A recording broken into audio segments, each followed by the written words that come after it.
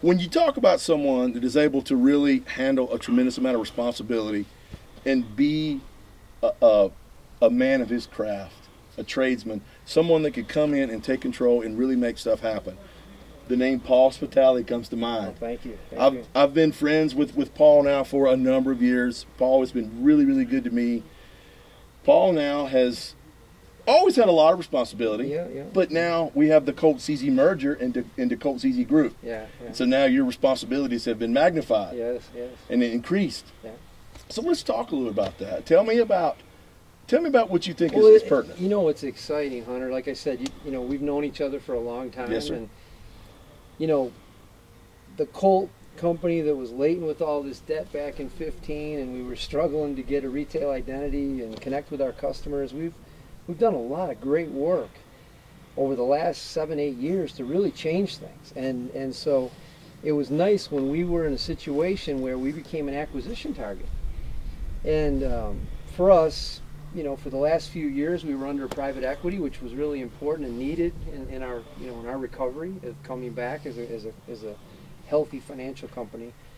All of a sudden, we had interest from a company, and now all of a sudden we've become not just the CZ Group, which was the corporate name for our parent company, but now they're so enamored with Colt that now the company is called the Colt Cz Group, and so I'm very proud to be a part of that. You know, for a company that had all this debt and all these issues, to a company that has a really proud, I think, financial position. Our portfolio is good. Our retail customers and distributors are real happy with what we've been doing, and now to be able to expand that into Dan Wesson and CZ USA, it's exciting for me personally. As it should be. Yeah. So today, the past couple of days, we have been out here at Gunsight Academy. Isn't this great? It's Disneyland for gun people, as Ken Campbell says. And we've had a couple of days to shoot a lot of nice guns. We've had some great food. We've fellowshiped with a lot of like-minded people. We've made new friends and reconnected with friends.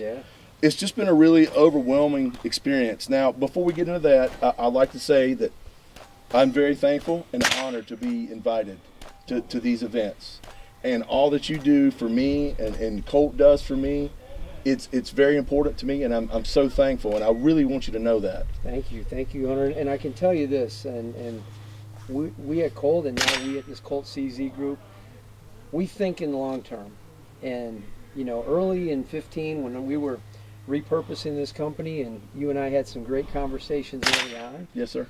And you were very helpful, you know, in trying to, you know, help me get into this new industry of this firearms industry. I was always an enthusiast. I've been shooting since I was this high, but to be a part of this industry, and so we never forgot that. So you'll always be on a first list of people that we would want to be a part of a media event like this, Media Day here at Gunsight.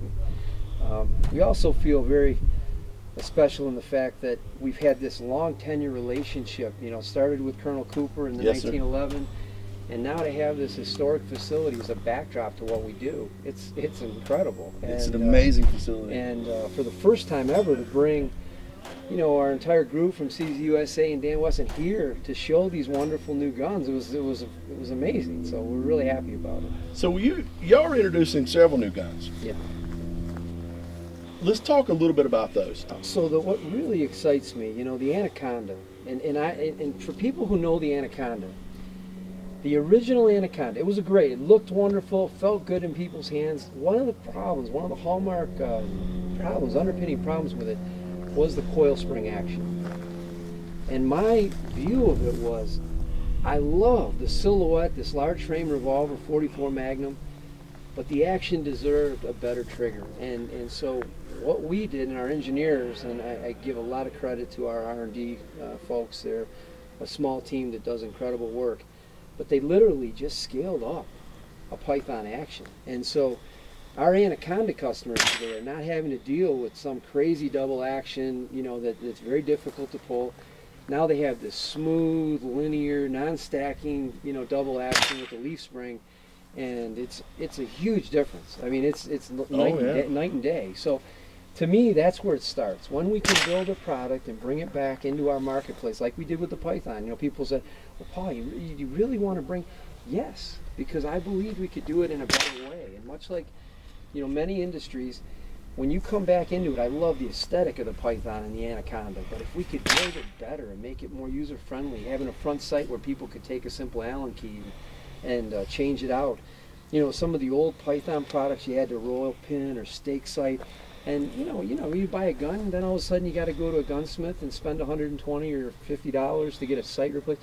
Now with a simple Allen key, anybody can call up my friend, Larry Potterfield or Pete Brownell and order a sight for it. And so this is exciting for me. It always has to start with a customer.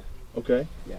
And as of now, there's a 4-inch version. And there, the 4-inch. So what really excited me about the Anaconda was having a product that, lugging around an 8-inch gun, it's a great hunting platform, don't get me wrong. But if you're a guide in Alaska, or if you're on a trail and you want to carry something like a 4-inch in a chest rig or on a strong side holster, a 4-inch gun is really well balanced. Easily packed. And so here we go. Here we have something that we can bring into areas in bear country and other places and safely carry a gun that's not super overburdening with weight. And so that was one of the reasons. And we know, whether it's the Python 3-inch, and anytime we did things that were scaled down into that place where it's well balanced, oh man, the shooters love it. The shooters love it. And you've got some trigger time with this. Oh yeah. And be straight with me. What do you think of it? I love it. I love it. And what I really love is being able to shoot it now effectively in double action, because the original Anaconda, for me, it was really just a single shot platform that you'd have to use a single action mode. And so now with this double action trigger, it allows you to roll the trigger, have follow up on big game. A number of people within our office have taken some big deer with mule deer and whitetails, and so I'm super excited about as a hunting platform. But it's just it's a fun gun to shoot too.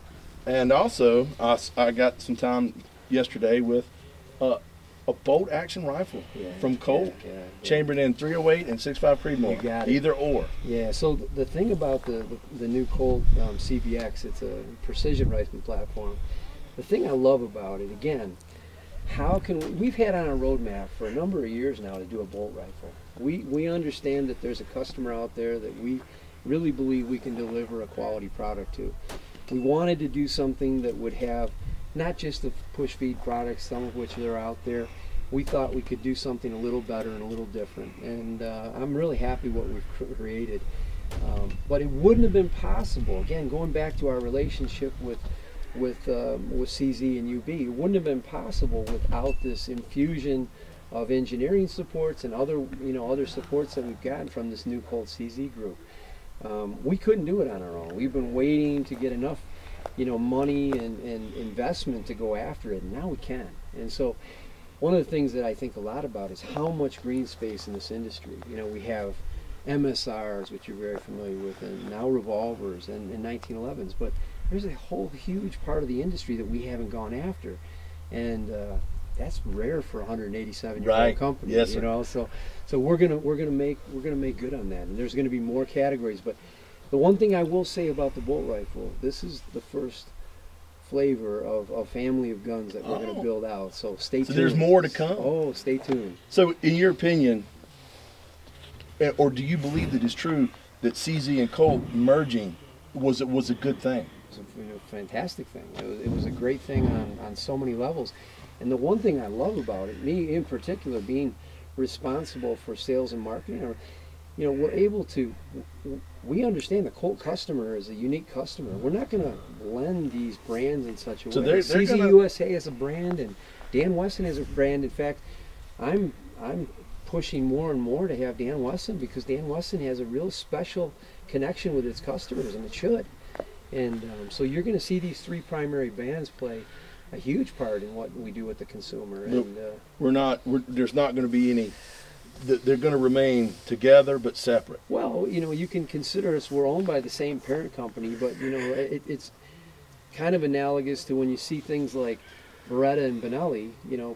They're owned by the same parent company, but they have very different customer base. They have very different marching orders to their consumers and different portfolio of products.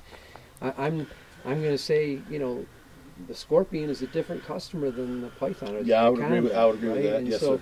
So I think, and even within Dan Wesson and Colt, we share some of our customers in the 1911 space, but Colt's we build a quality. You think you think about that competition pistol. I challenge in our industry anybody to come in at a price point around $1,000 for a U.S. forged steel with accuracy, a very accurate gun, tremendous layout of the ergonomics of the 1911.